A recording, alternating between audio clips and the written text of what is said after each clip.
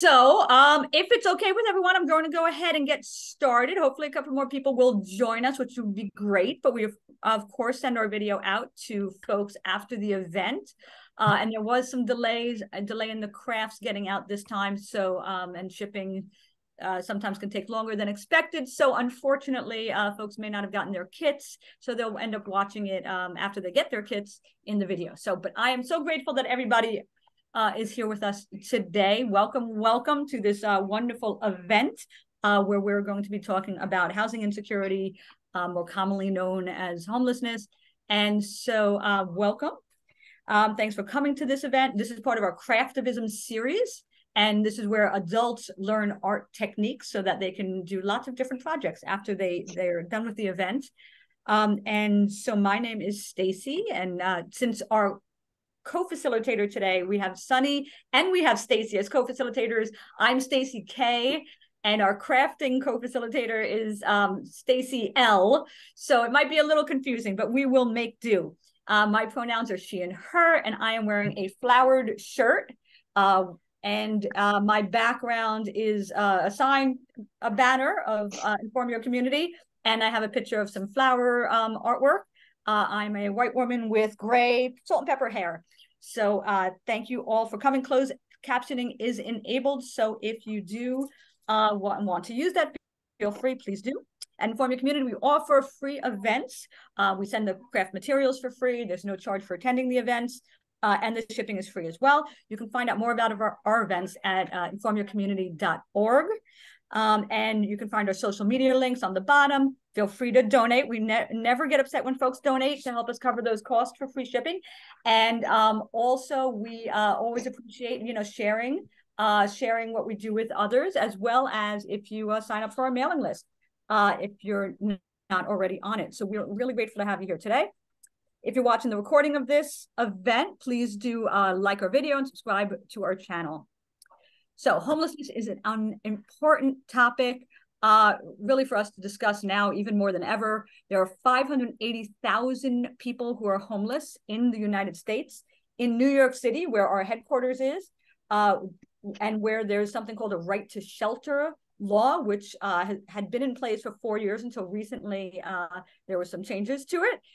There are 21,000 homeless children alone.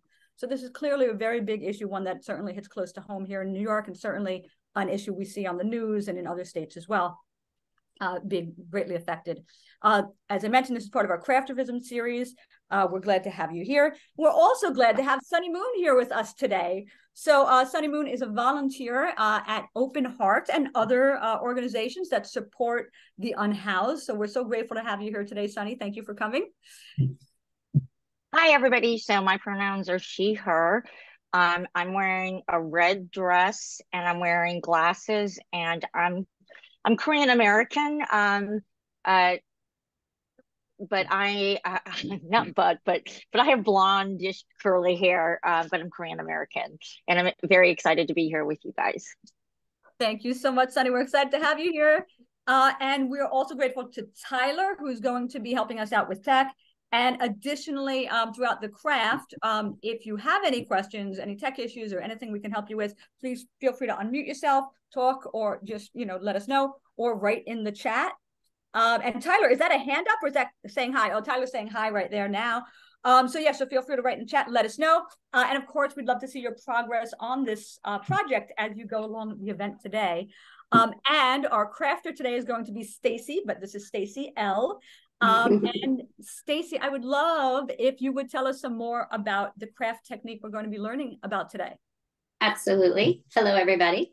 Thank you for joining us today. My pronouns are she and her. I am a white woman with curly brown hair.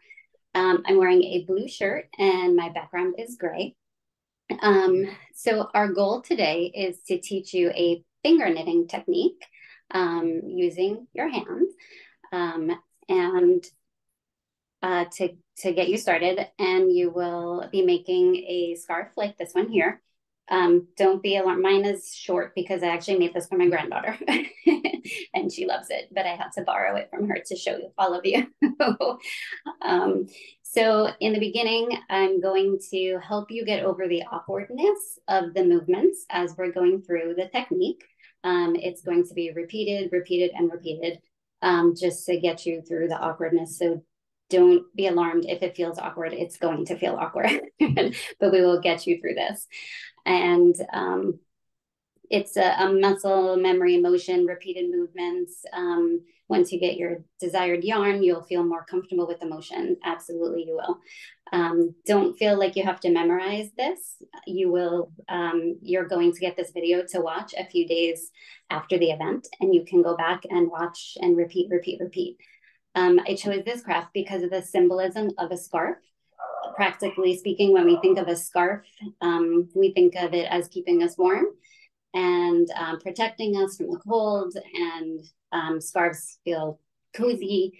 And when you think of wearing a scarf, you think of like a warm cup of hot cocoa, or something hot, like maybe picturing yourself by a fireplace.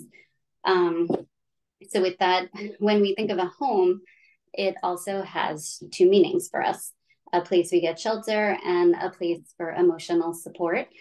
So calling someone homeless is a bit of a misnomer.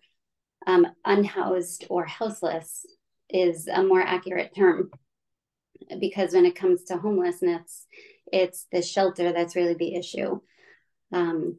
Unhoused people can sometimes carry their items around with them, their personal belongings, and you may have seen this. You know, someone with a shopping cart full of their personal belongings, they take along with them because they have a lack of housing.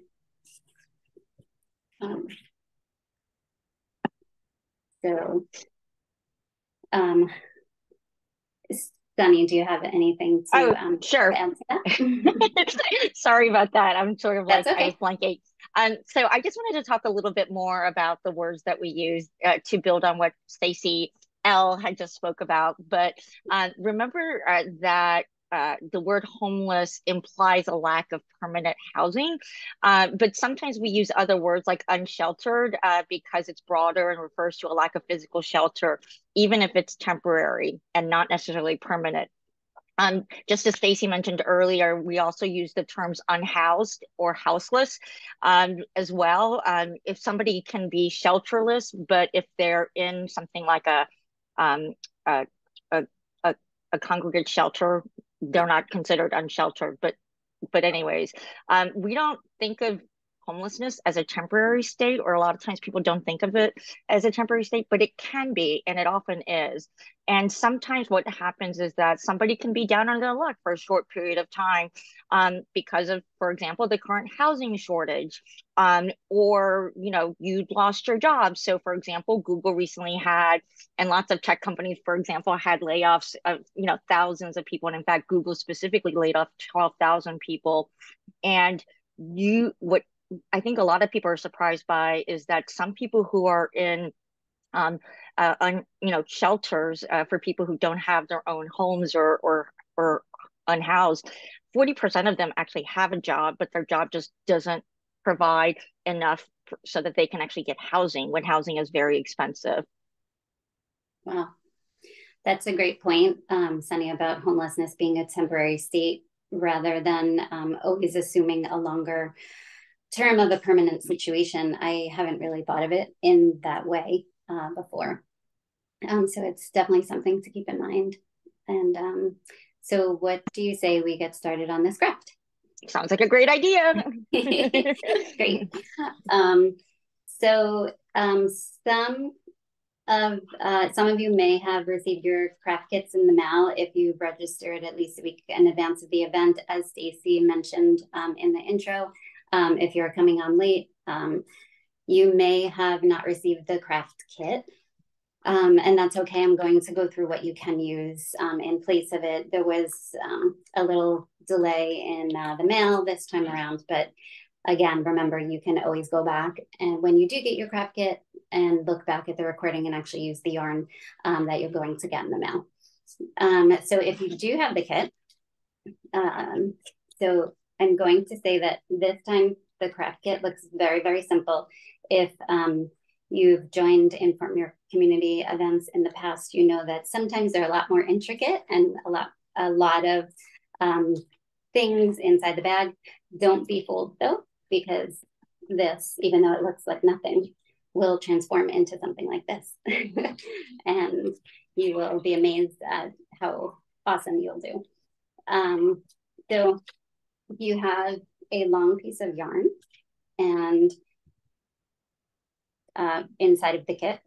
And you also receive some information about Inform Your Community and the infographic as well about the topic today. So definitely take some time and look over that, and the business card as well. And always remember there's a nice little joke on the back to spread some laughter. So inside the kit, you so we didn't send an entire skein. A skein of yarn is actually a whole unit like this, where you can go to the store and pick out your colors.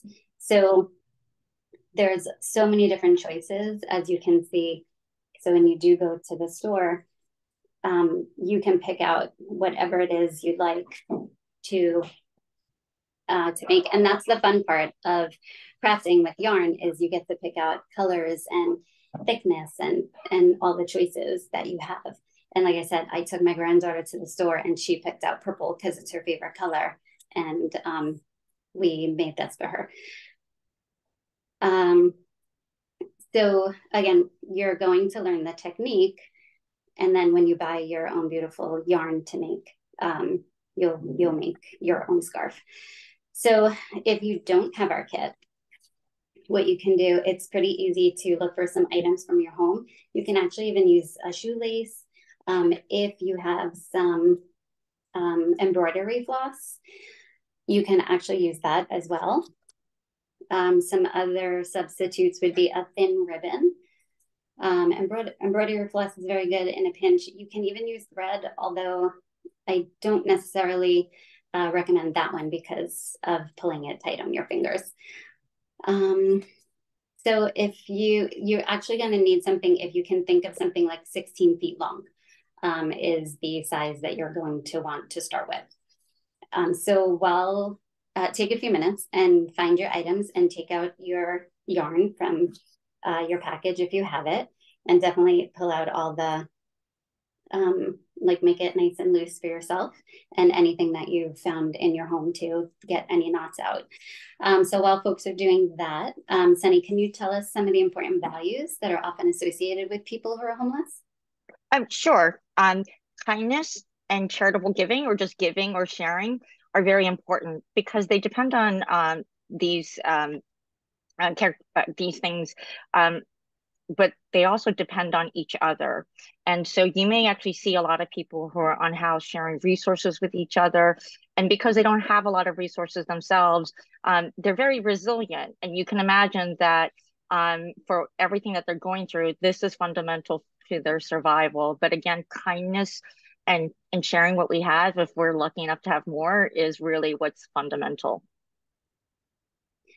Yes, I actually, for example, to go along with that, there's a fast food restaurant by me, and there's a few homeless people that are there, and they spend some time out in front, and they're often talking to each other.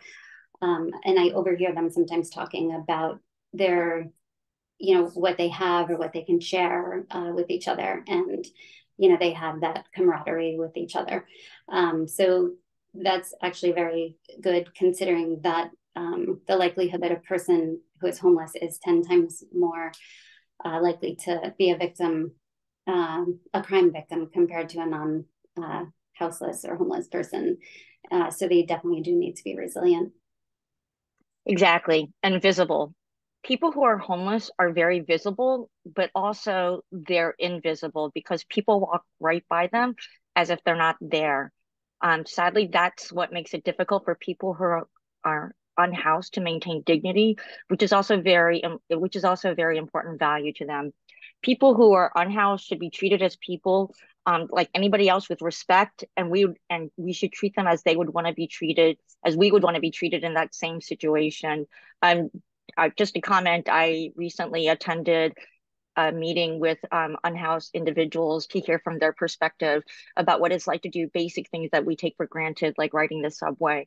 And they said that sometimes when they ask people for money, the way that people just pretend like they don't exist is one of the hardest things about their circumstances. And sometimes even if I don't if I don't have any cash or food on me, I'll make sure that I look at the person who asked and say, I'm sorry, I don't have anything today. And I look at them in the eye and at least speak to them as if they actually exist, instead of just ignoring them and, looking at every other place so that I don't have to look at this person. Yeah. That's so well said and so touching. I actually witnessed myself once that's definitely a great point.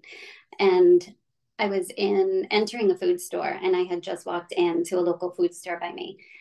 And there are some individuals there also that are always outside. They are oftentimes I see that they're not looked at by anyone. So one had entered the store, and a woman shortly came in behind him, and they seemed to have known each other. And she said, "Oh, you're here again today." And she took him arm in arm, and she took him shopping. It seemed to be kind of like a normal thing, maybe, or that she has done this before.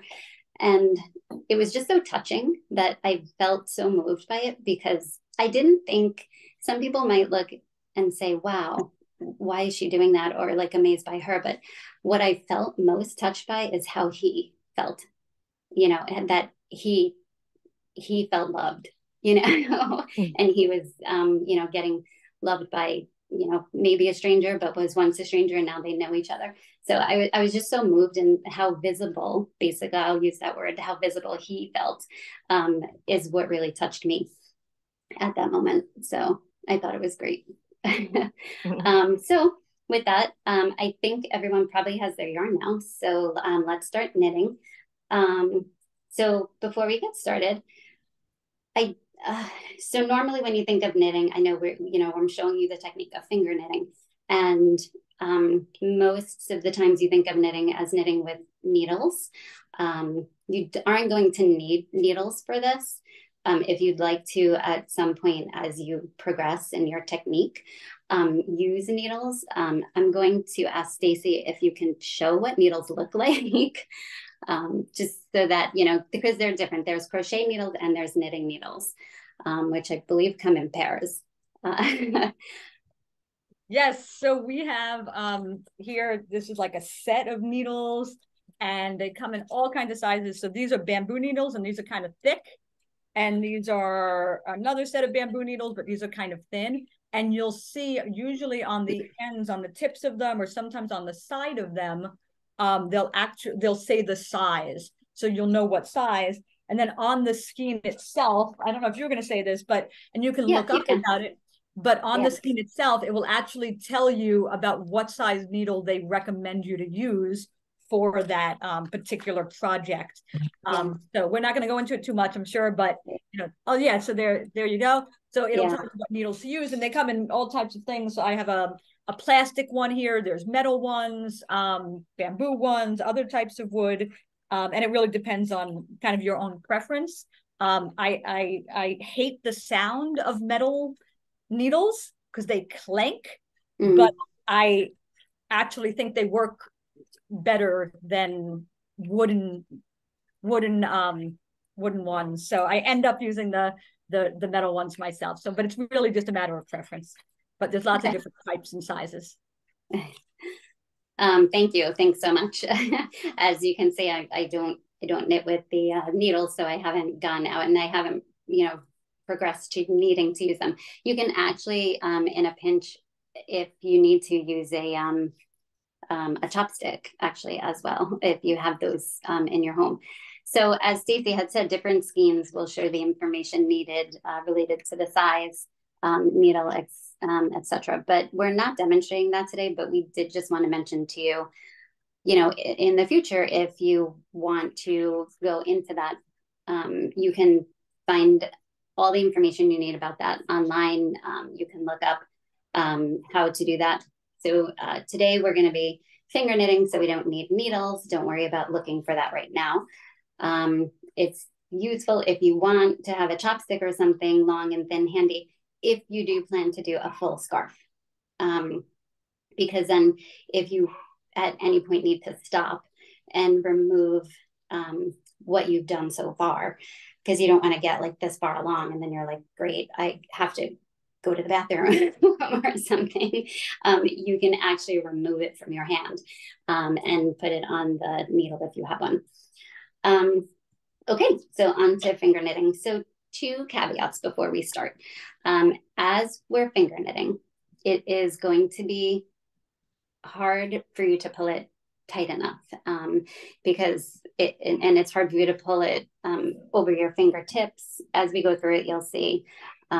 Just remember, like, the closer your fingers are together, the more controlled the movement is, the easier it is for you to get the motion. So you can keep your fingers together. That will be great. And you're going to have, oh, sorry. Let me show you this too. when you're looping it around your finger, if you can see that. So when you loop, do a tight loop as opposed to like a looser loop. You don't want it to like droop. You don't want it to have a droopy loop. So pull tighter, and you're gonna like hold. So we're also, the second caveat is we are practicing with thin yarn, as you can see. So this one's thinner. You know, you'll see all sorts of different sizes and shapes when you go and purchase your own yarn. But it's easier for you to get the motion with the thinner yarn for practice. It's definitely going to seem complicated at first, but it's the same set of movements going back and forth, back and forth, back and forth.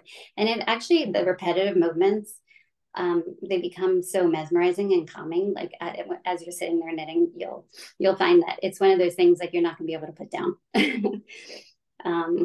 So because the yarn is thin and our fingers are wide, you're going to see big holes. So I'm going to show you like in a sample that I was using. So the holes are big, and you may not be used to seeing something knitted with these big holes.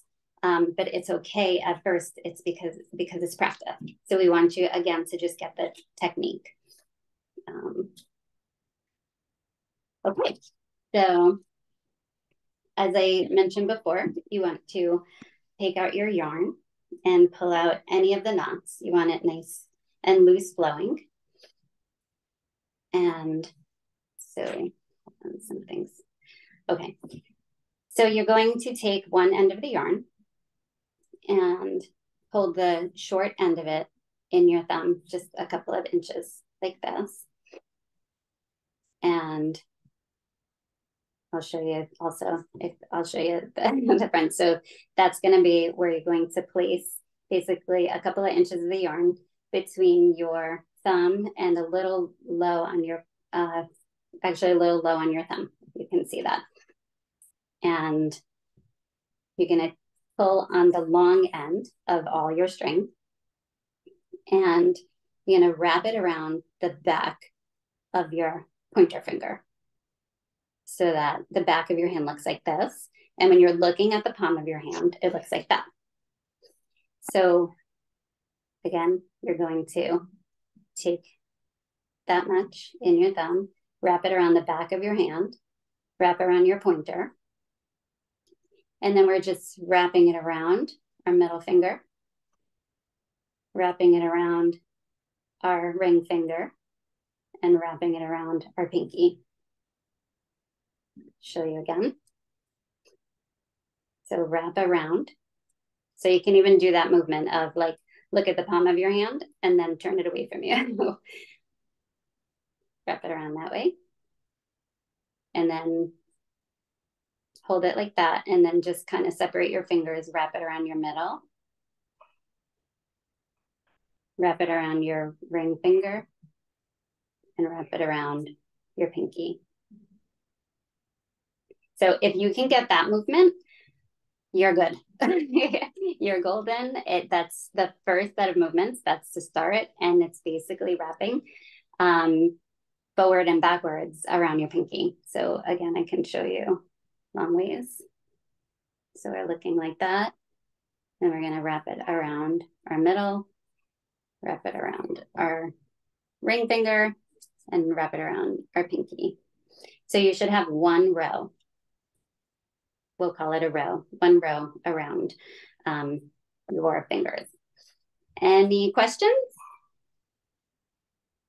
All good? So yes, like I said, if you can get that technique, that you're golden. So we're gonna end there. And you see how I'm pulling on this tight, and you always want to keep this in your thumb, nice, you know, always tucked in there. Just think of that as like just being tucked right into your thumb. And you can see that I'm kind of keeping it like at knuckles length, even a little higher if you can, as you perfect your technique. You know, you'll see why. And when we get further into our steps, you're going to see why you don't want it low on your fingers. So keep it kind of at knuckles or just a little bit higher than your knuckles, if you can. And I'll start again, wrapping, wrapping, wrapping, wrapping. And if there's no questions, we're going to go on to step 2, which is the second row. And again, if you start to loosen or you feel your thumb start to like let this loose, just pull it a little tight, and you can always pull this tight. Okay, so now you can think of this as a reverse wrap. And you're always going to have either 1 or 2 rows, no more than 2 rows on your fingers at all times. So if you start to wrap too much, if you ever have a 3rd row, you know you're doing something a little wrong. So stop and unwrap and see what it is you're doing. Okay, so we should be here now. That's the back of your hand. That's the palm of your hand. So now take your long end and wrap your pinky once. So you're going through, can you see that? Okay, so we're wrapping around the pinky. And then you want to go just like we went behind our fingers, starting with the pointer. You're going to go behind your ring finger and wrap around and wrap around and wrap around, so that you have that. And push them kind of down close together if you can get them.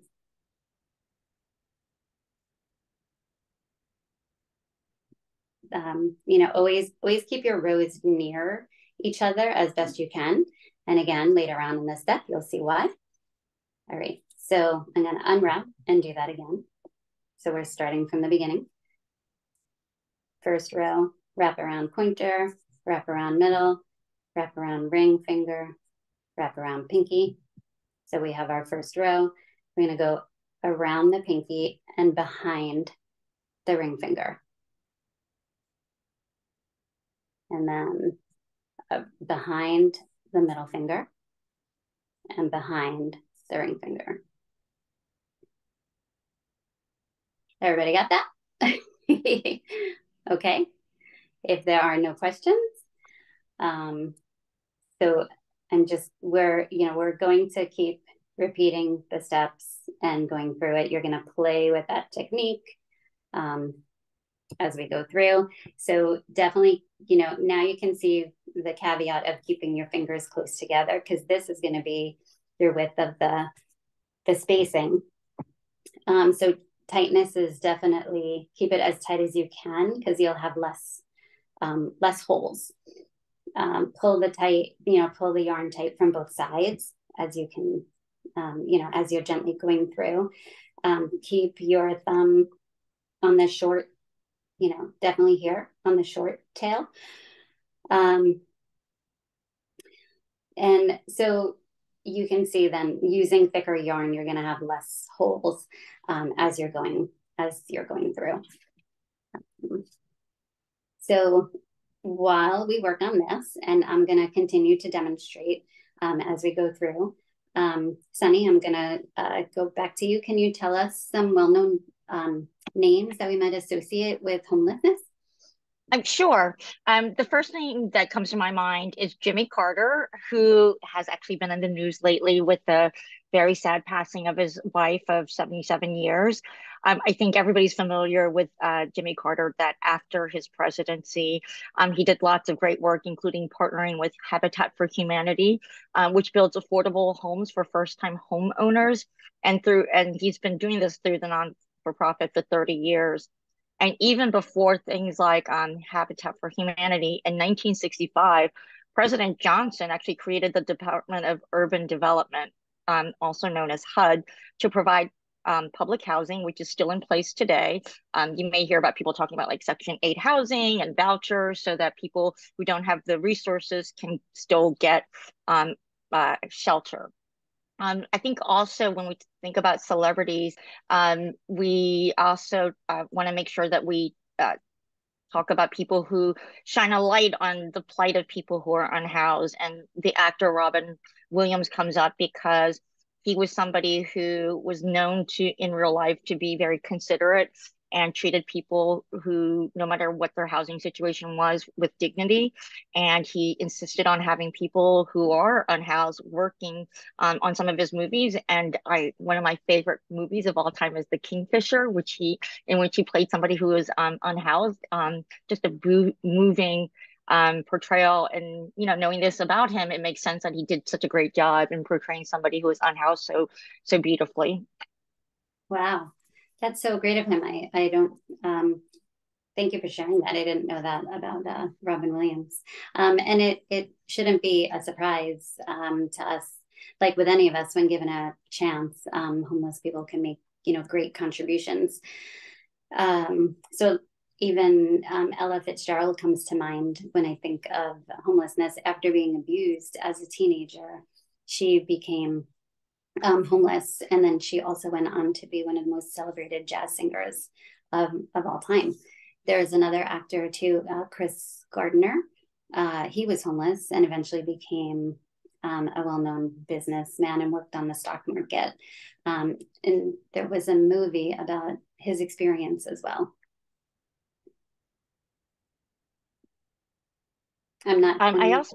Yeah, so the name of the movie. Yeah, but most stories about people who are unhoused don't really turn out as well as we would like. Oops, my computer just crashed. My other screen, so bear with me. Okay. A lot of times, because of their circumstances and what they're facing, it's rare for people to do as well as they do. But that doesn't mean we should ever, we shouldn't give up. But far too often, people who are in this situation end up with very bad outcomes or things tragically happening to them. Ali Forney is a name that some of you may have heard. They were a gender non-conforming child, and they were unhoused from the age of 13. And then they were found shot to death at just the age of 22. And in their short life, they were a vocal advocate for the LGBTQ unhoused population. And to further their mission, the Ali Forney Center was founded in 2002. It's actually a facility that specializes or takes care of people from the LGBTQ community who are also young. I've actually worked with a couple of people who've gone there, and they've had better experiences there than at other shelters. I also just want to point out one other thing. There's also a huge, being unhoused, like lots of things that are bad in this country, disproportionately impacts Black people and people of color, but in particular Black people. And there's a lot of racism associated with that. So I just want to point that out because it's something important that we have to make sure that we recognize that this isn't, something that impacts all groups equally. Mm. That's definitely a sobering and very important point. And actually, that's the reason why we're having this event, and to make sure we raise more awareness about homelessness. So thank you so much. Okay, so we're going to go on to step 3. Does anybody have any questions about steps 1 and 2? Okay, so we are all doing great. So you should, at this point, have 2 rows on your fingers, 2 rows of yarn that look like this, and keep them. Like I said, this is the point where you realize why we don't want the yarn below our knuckles. So I'll show it one more time. We're gonna start here. We're gonna go around and around and around and around, and then pinky, and we're gonna reverse. So we have to go backwards, and we should end here. So what you're going to do now is attach the loops. This is where we're going to take, you should always have a loop below and a loop above. So when you're looking at the palm of your hand, you're gonna start with the yarn that's furthest away from the longer piece. So you're going to take the bottom loop here, and you're going to pull it. I'm going to try and loosen it. So that's why you don't want it too tight. And if you can see that, I'm taking the bottom piece of yarn and bringing it over the tip of my finger. And then we do that, we repeat it on all the fingers. So the second piece of yarn goes over the finger. I would imagine if you have long nails, they might get in the way a little bit. And so we take the second one and bring it over. And this is where things start to get loose. So you want to pull here and pull here a little bit. And now you're left with 1 row again. And back here, I know it looks like nothing, but you'll start to have rows. Eventually what you'll see happening is this will start to grow down the back of your hand. And that's the amazing part. So I'll show that again so that you can see. So we're here with 2 rows on our fingers. Sorry. Woo. Okay.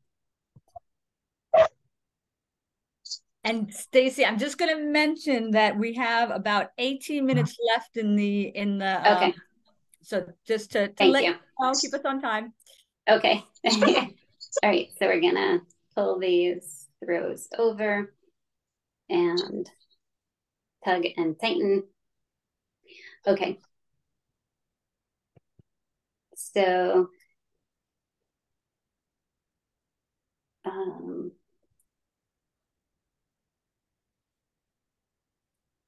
all right, thanks. Sorry about that. There's actually, so yes, so that's going to grow down the back of your hand. And we are going to keep re-wrapping and wrapping and continue on doing that. So not to, I just want to give you a joke, actually, just to break up some of this. Actually, Stacy's son came up with this. What do you call an evil knitter's plan? Anybody? Okay, so an evil knitter's plan is an evil scheme, just like an evil scheme. Just to share that with you. My son will be happy you mentioned that one. Yes. And Stacy, not to change the topic, but what do you think are the top 3 causes of homelessness?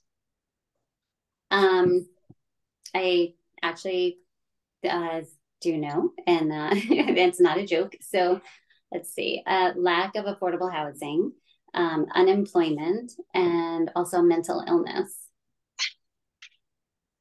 I bet a lot of people assume mental illness is the leading cause just because it's so visible to us. Yes. And did you know that in a study in Florida, it was found that the cost of incarcerating a person who is homeless for 1 year is $31,000. And as it turns out, paying that same person a minimum wage of $15 an hour works out to be the same thing, $31,000. So, well, it's paying a working wage and not criminalizing poverty seems like it's a better use of our tax dollars as well, because when people get out of prison, we make it very hard for them to find housing and jobs because now they have a record. Yes, definitely. And I actually have a question for you, Sonni. Can you name an animated Disney movie from the 50s that had a homeless character as the main character? I think I can. Are you talking about Lady and the Tramp? Yes. Stuff. Yes. And although the main character was the tramp, an obsolete name for someone who is homeless, even to make it into the movie itself, the representation of homeless life is not very accurate in real life. But instead, a positive representation indeed, to be very child friendly, entertaining, and endearing. Okay, so we're going to move on to what would be the bulk of your work as a knitter. So you basically should now be back to step one. As you can see, we just kind of keep knitting back and forth, around and around and around, and bringing over your fingers, over the top, pulling, tightening, and you can see how it's growing down the back. So you're going to continue until you have about a hand's length of yarn left to make a scarf. So a scarf for an adult or for yourself would minimally take about 3 skeins to finger knit a scarf. And this one, actually, because it was for a child, I didn't even use half of one, to be honest. So you're going to keep knitting almost to the end of the skein. When you do get to the end, if you need to add, because you're going to need, depending on the length of what you want to make, you're obviously going to need another skein. So you would take your end and just simply take your next piece of yarn. And this is where you can mix colors. Honestly, if you don't want to use one continuous color, you can bring in another skein of yarn with other colors. And you're literally just going to, and you can see keeping this on your fingers the whole time, you're literally just going to tie a knot into the other end to carry it into your scarf. And what you're going to do then is just tuck and hide. It's so easy to just kind of work in ends, and you can cut off any that are sticking out, work them into your design as you're going through. So obviously you don't want to do that now because you're probably not anywhere near the end, but or as you're going through later on.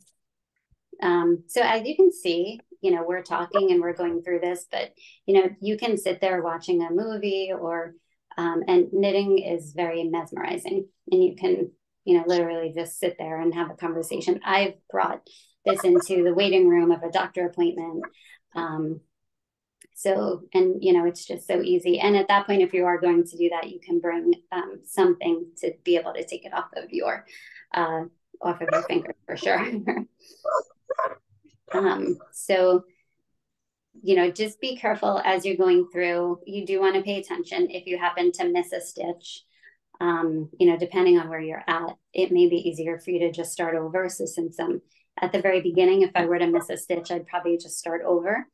But if you can unravel and go back, this way, if you're very far into your project, but you can also tuck, like knitting is very forgiving. You can hide a large gap, if need be. So I'm just going to continue to knit a couple more rows. And so Sonni, as our knitters are finishing their projects, do you have any advice for our viewers on how they can help? Sure. So I wanted to make sure to mention that there is a way to help the homeless, and it is a crisis right now. And for those of us who are in big cities, we know that there's the additional people who are asylum seekers as well that's straining the shelter system, particularly in New York City. But the first thing I wanted to tell you about was that in 2022, President Biden released a federal strategic plan called All In, which has 4 goals related to preventing and ending homelessness. There's also a particular strategy that you may want to know called permanent supportive housing. What's that? It's an alternative solution to end homelessness that focuses on accessible permanent housing that's coordinated with services such as financial assistance and mental health treatment, because we want this to be something that's sustainable, meaning not a rotating door of, temporary housing, then being unhoused again. So, we call this also wraparound services. Understood. Well coordinated and permanent sounds great. There's got to be a much better option for unhoused people to rely on something else other than living on city streets or in tents that are built. Like you may have seen some of the tent cities in certain locations that are distributed by not-for-profits. And or benches in public streets or town squares. And some of those benches are not even an option anymore. They're not? What do you mean? It's there's something called hostile architecture, and it's also called defensive design. It refers to features that are specifically and intentionally implemented into city and town planning so that it's to deter people who are unhoused from sleeping in a location. So you may have seen individuals that have individual seats in them with armrests or short dividers so that people don't lay down. These are included, so, like I said, so people don't lay down. And the other thing you may notice is that in front of some buildings, if they have a ledge, they'll have these spikes so you can't sit down. I noticed this because I recently started having hip problems, and so I have to sit down a lot when I'm walking. And a lot of times there's a space, but then they put something there so that you can't sit down, like spikes, literally. Wow, ouch, that's so uncomfortable. It sounds uncomfortable. I did not. Thank you so much for explaining that hostile architecture. I haven't really noticed it myself, but I'm definitely going to look, be on the lookout and look into that.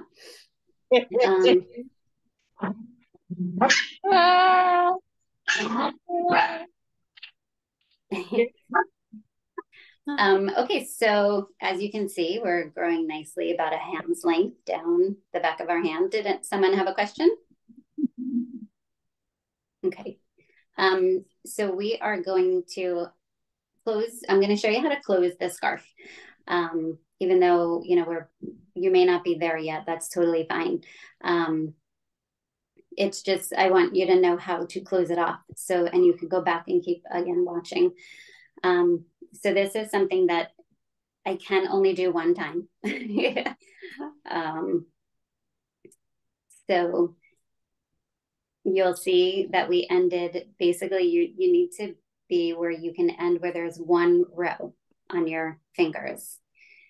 And you're going to, so it's going to look like that when you're looking at the palm of your hand.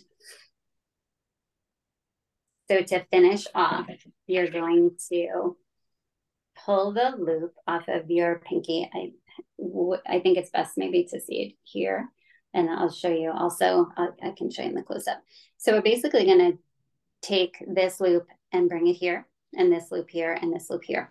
So you'll see, you'll end up having no loops on some of your fingers. So we're going to take it off of the pinky and bring it onto the ring finger. And then you're going to pull that second row. You can see that. We're going to pull that over our ring finger. Okay. So now you're going to take the ring finger row and pull it over your middle finger and tighten a little bit. So now you have 2 rows, and you're going to take that second row and put it over your pointer. Oop, did I do that wrong? Sorry, bottom row. Oh goodness, wait, I messed up. Oh, so I didn't go over. Yeah, I had to go over and then take this and put that. So see how forgiving it is? I can just hide that little mess up. And we're going to forgiving craft.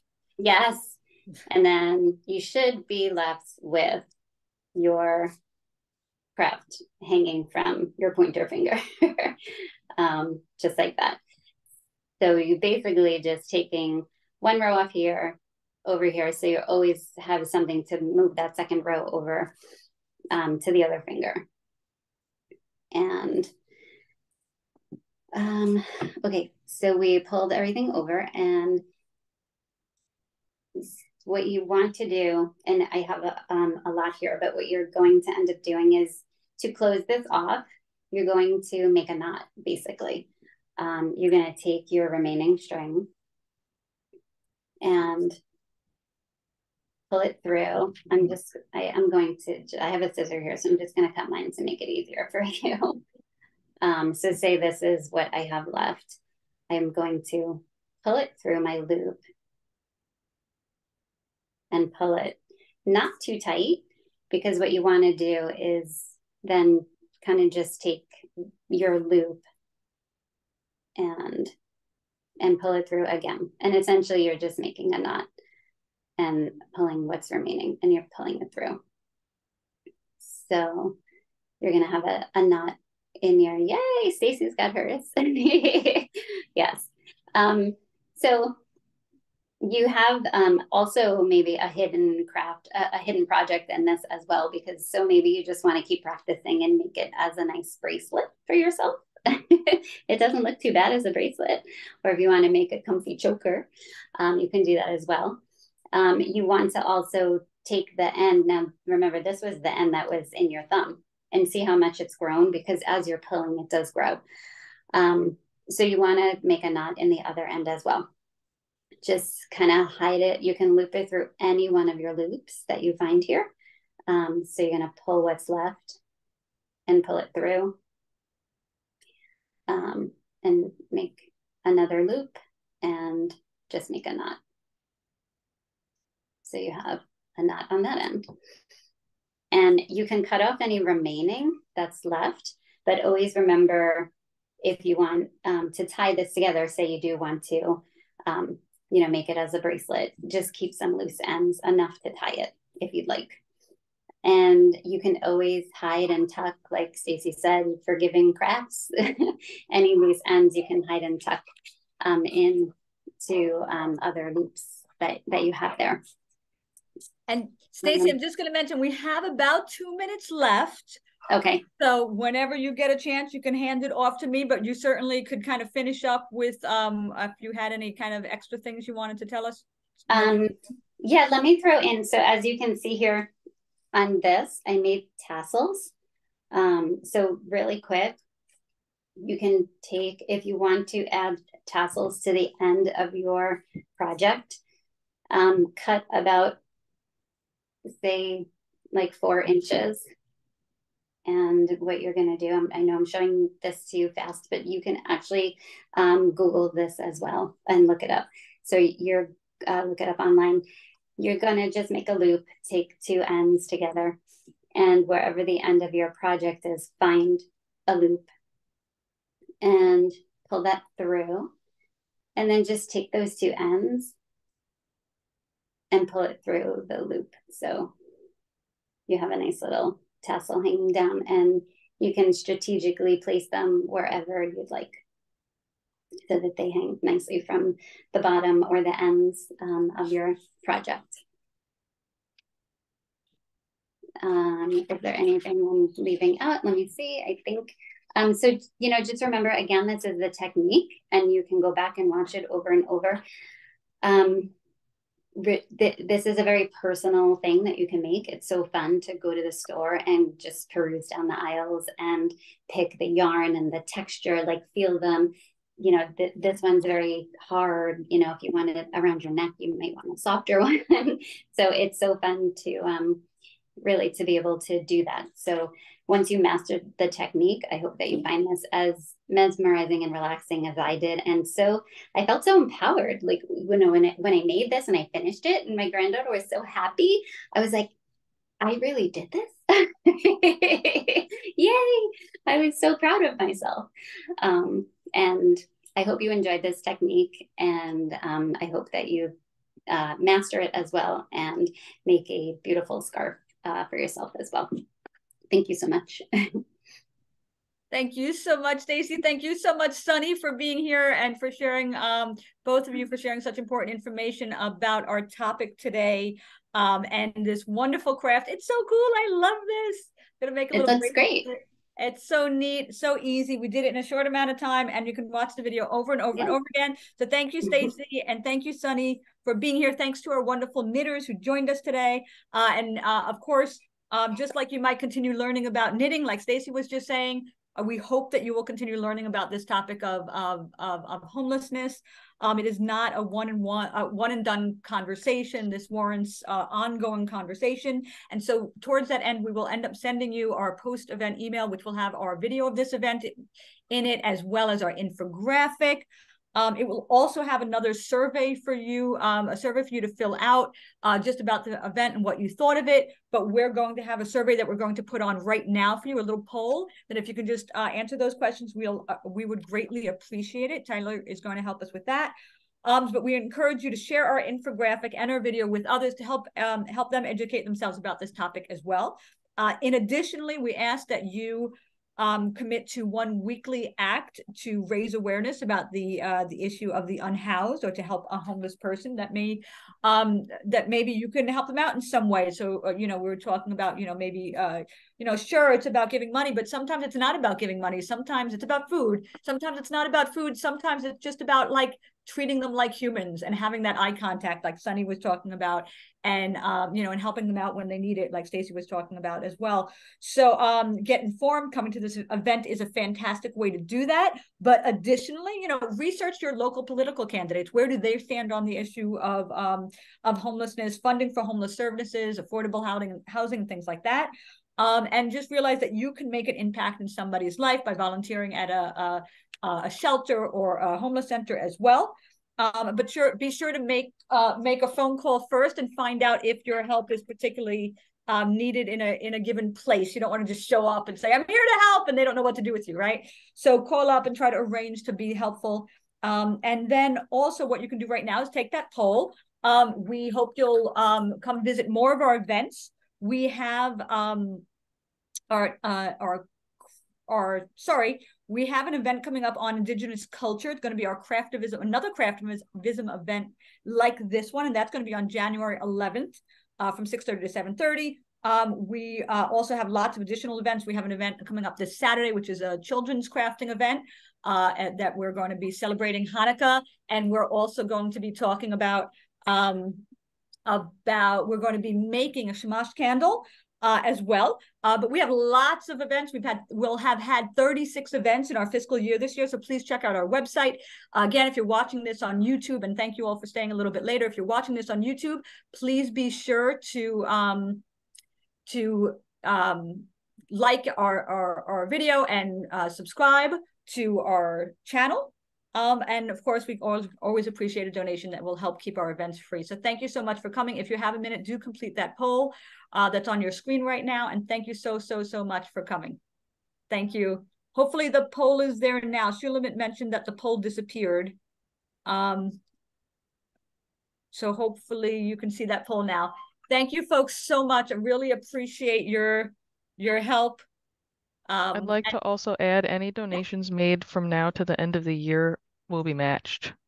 Excellent. That's true. Up to there's a cap on it, $4,000. But by all means, please donate as much as you can to help us get that match. We really appreciate it. Thank you for coming. Thank you, Sonni, for being here. Thank you, Tyler, for helping us. Thank you, Stacy, for co-facilitating as well. I love this. Thank you. This is such a great technique. Thanks, everybody, for coming. Bye. Bye. Take care, everybody.